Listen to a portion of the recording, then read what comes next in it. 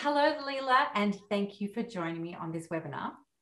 Well, hello, Sam, and thank you for asking me. This is exciting. I like this topic.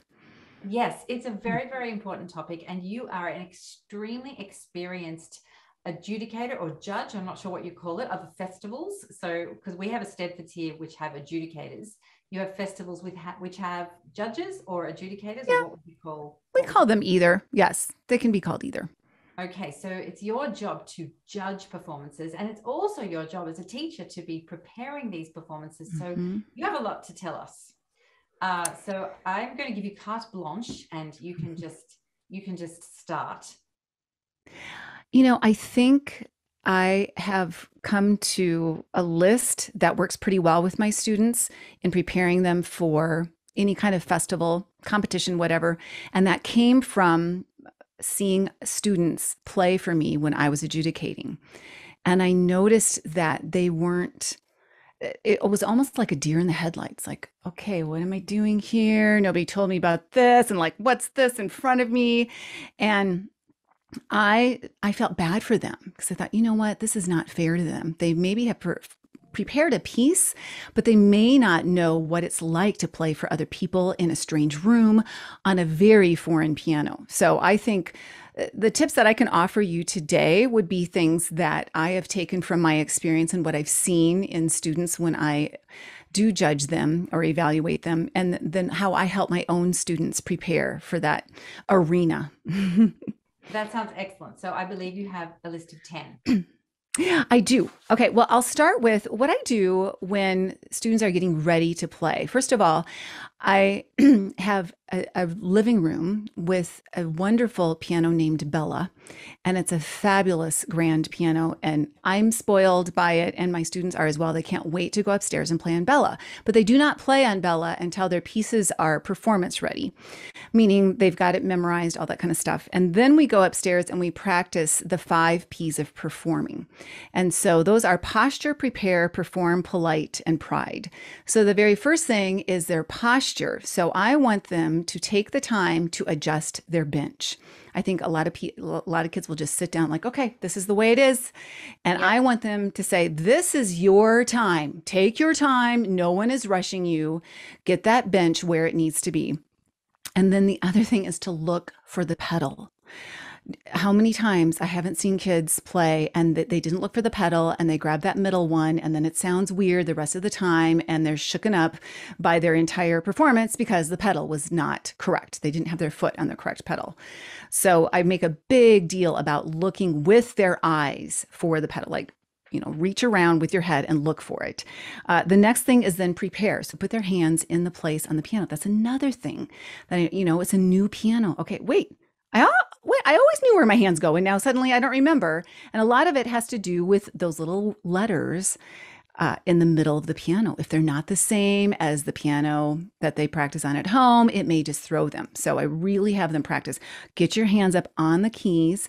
And then once they're prepared and have their hands there, I want them to think about the sound and the tempo of their piece before they begin. So they actually hear it in their heads. So they know the tempo that they're going to take before they begin. And then they perform. And then I basically say, get in the zone and perform with confidence. And that zone is so hard to come by, because those little demons come in and they start talking with you. So I don't say a lot about that. I don't like to use the word nervous with students because then that plants the seed. Oh, I'm supposed to be nervous about this. But I do want to give them a mindset of, okay, I'm performing. And I think one of the best ways to prepare them is to record them. Now we all have our smartphones. That camera is the best feedback. It's the closest thing that we can get to simulating an actual performance. So I do a lot of video recording so that they can practice with their game on type mindset. And then after they perform, then there's 2 important things that I want them to do. I want them to acknowledge the audience's applause with a bow.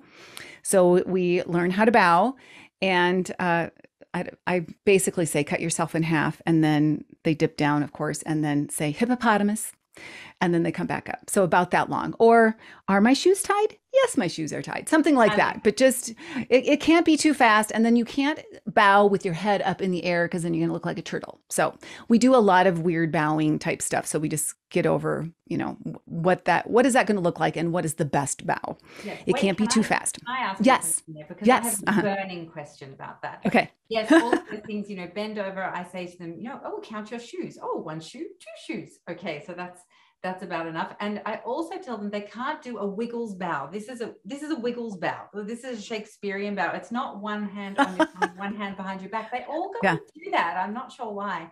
But I would like to ask you, what do you tell them to do with their hands when they bow? Well, I'll say cut yourself in half, just to help them feel where they should bow, because some of them don't know where to bow. That body awareness might not be there. So I'll say that, or keep your hands by your side. Most of them keep their hands by their side. Some of them curtsy. I mean, I have some people that, I don't know, they're gymnasts, and so they're like, all kind of stuff. So I gotta calm them down a little bit. But yes, basically, I think the key is not to make the bow too fast. It has to be slow, and then you come back up. That's right. It's got to be gracious. It's a way of saying exactly. Yes. Gracious. Yes. So is it hands? Do they just dangle in the air forwards when they're bowing forwards, or do their hands slide down their legs? Or I would say they usually slide down their legs. I mean, you've seen both. You see people do both. They do all kinds of things. Like some of the girls like to curtsy. I haven't run into that lately. But there's going to be a variety of, but I think the most important thing is to not make it too fast. The other thing is if they're playing with a duet partner, I make a big deal about, okay, so who's ever on the end, you stand aside, make a hallway for the other person, and then you bow together. And I make a big deal about that. And a lot of times in recitals, that won't happen. So then I'll describe, okay, now we're going to do it again, and then we'll bow correctly. So I don't think there's anything wrong with just practicing that etiquette, because that's the other thing. The last P is pride. And I want them to show their pride by smiling, which is not an easy thing to do, because they may not be happy with their performance, or they may be just scared and they're fearful. And like, you got to smile. You got to acknowledge that, yes, I did this, and be proud of it. That is absolutely 100% true. And that's I think it's one of my 7 deadly performance sins, is that you have to have a poker face. You have to smile, even if you thought it was the worst performance of your life, but you have to be very gracious, because the audience will be clapping for you, and you have to be gracious after the performance as well. So if an audience member comes up to you and says, oh, wow, that was so great, thank you, you must just say, oh, thank you. Even if you weren't happy, you have to smile and accept their compliment, and not say, oh no, it was the most awful playing, because that is like slapping it back in their face. You have to have pride, no matter how you played, being correct. The key. That's really tricky. Well, I love all those P words. Yeah, I think those came to me, I don't know, kind of really quickly, but I've used these now for years and years and years. And that really does equip students. And I'll use these in group lessons where, they're just playing for each other. But then I'll say, okay, what does that person have to do now? Oh, check their posture, and so just have fun with it so that they remember it. It just becomes a habit.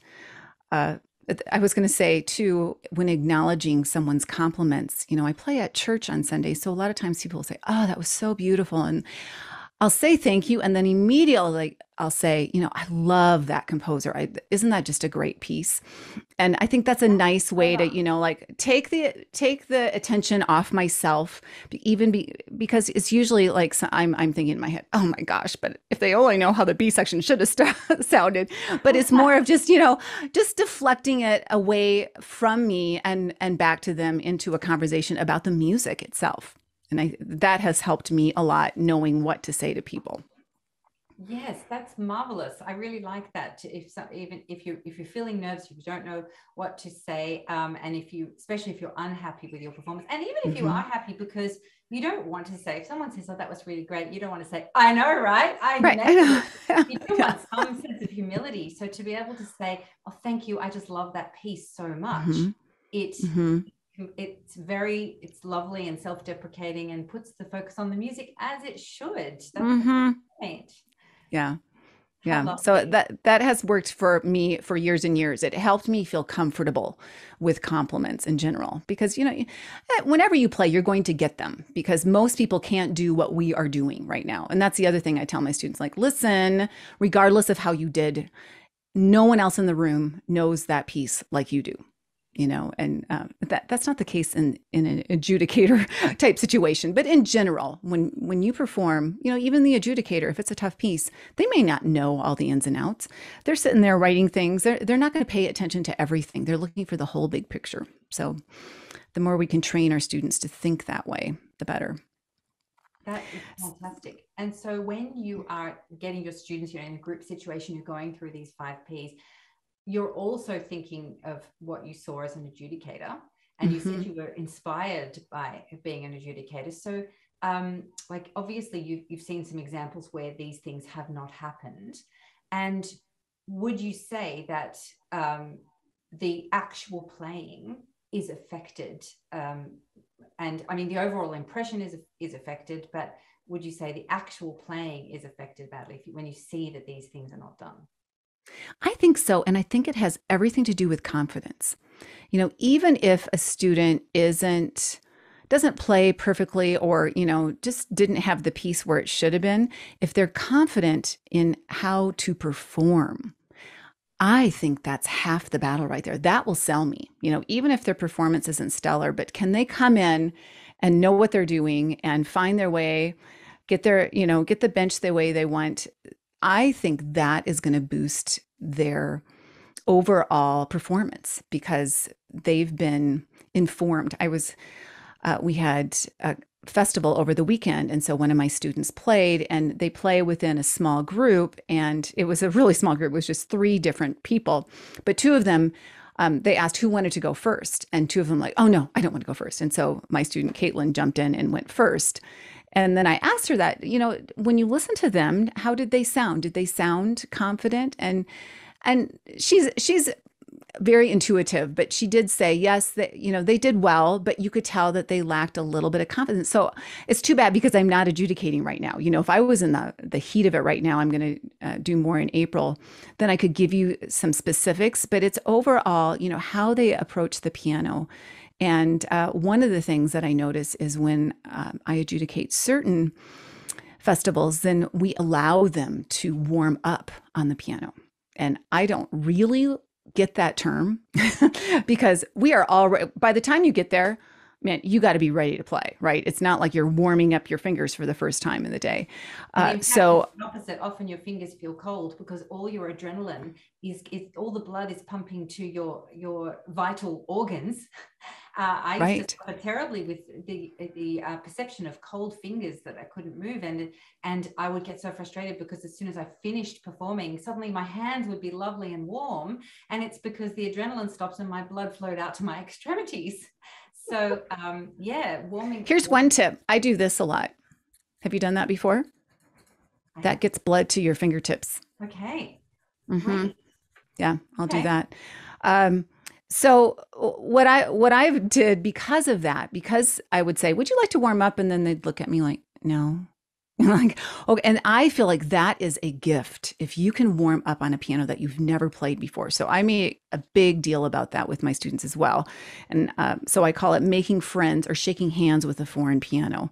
And so we craft a warm up for them to explore the piano. It is not about how fast they can play a scale. They are not showing off how they can play a scale. They are investigating, exploring this piano. What does it take to make a loud sound? What does it take to make a soft sound?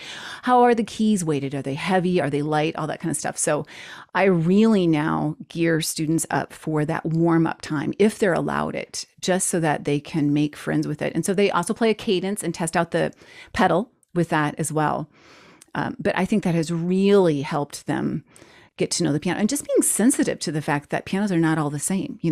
That's an education in itself. And if your students aren't aware of that and they sit down on a piano they've never played and like, why is this? It's not playing. It's probably they're using their fingers and not their arm weight, those kind of things. So that's one of the signs of probably an insecure performer, that when they don't know what to do, when I ask them if they'd like to warm up, then I don't think they've been fully prepared to perform.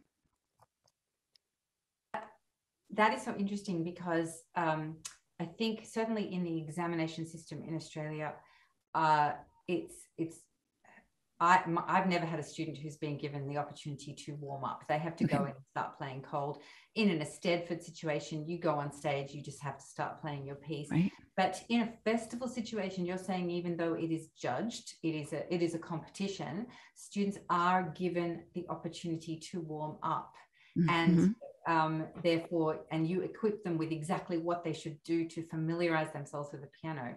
And yeah, that does sound like a gift. That is a gift. It is. I know. So take advantage of it if it's given to you. And if not, Sam, I think that's a whole nother thing is how do you deal with this piano that's not responding the way your piano did at home?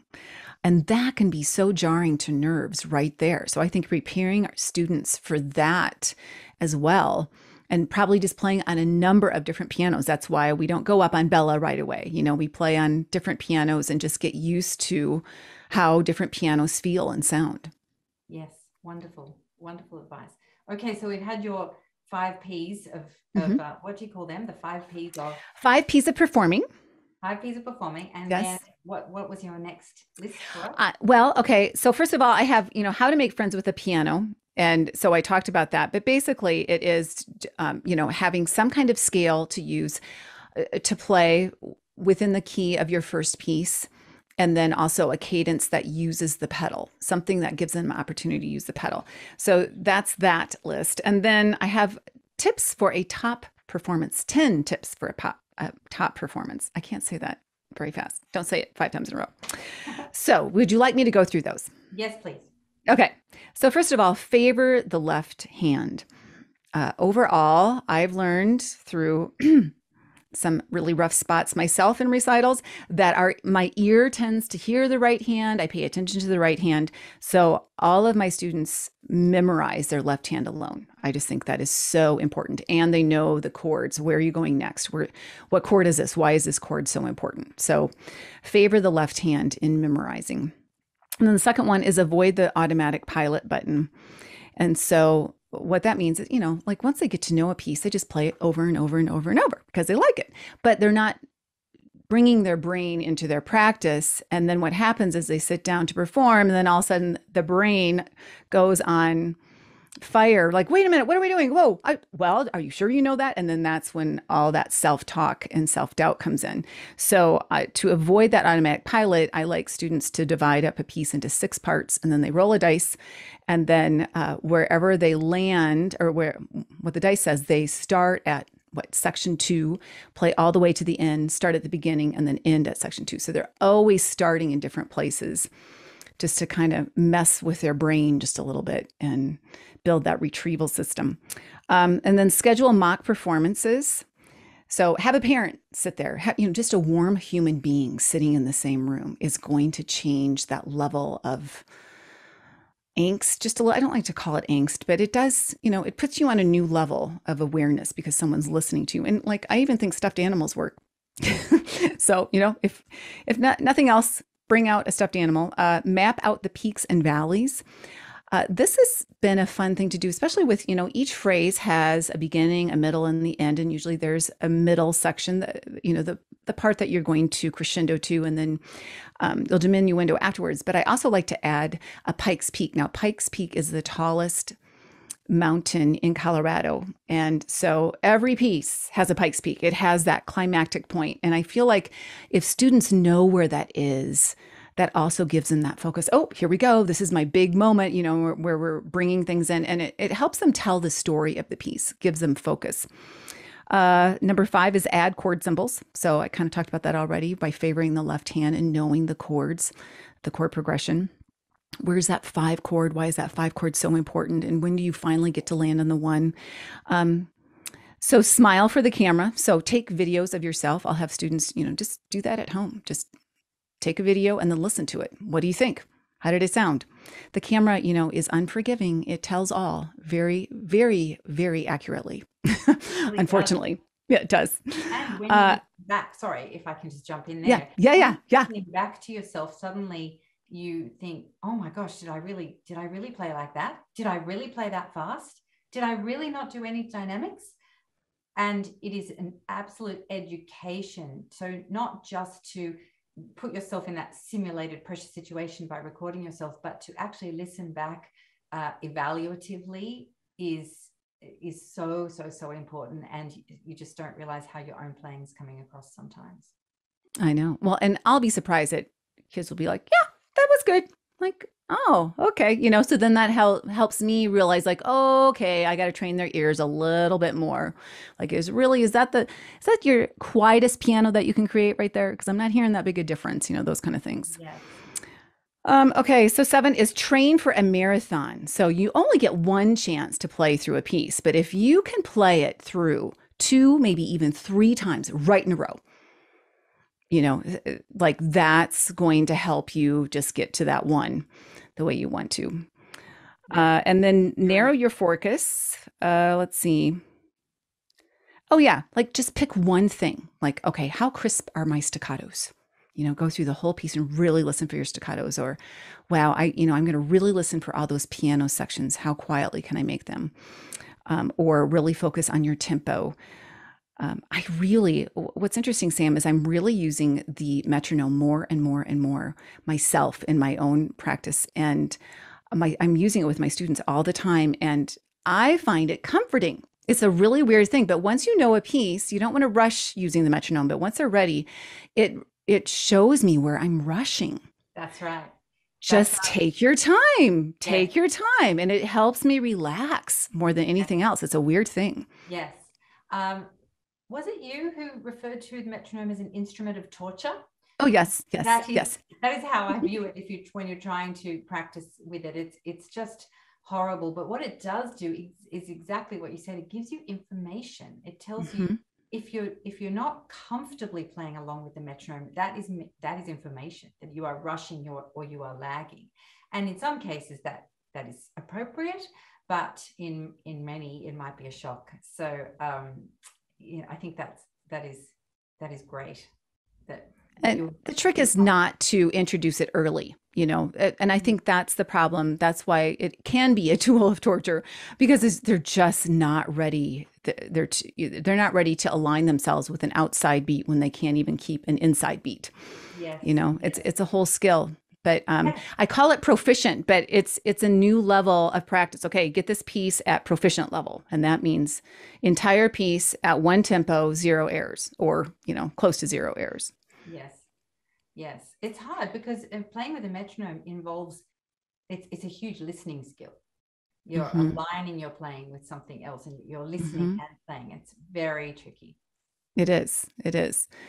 But when students can do that, then it's awareness. I think that was the one point I wanted to bring about too, is that being aware of your environment and yourself and how you're feeling is important as a performer.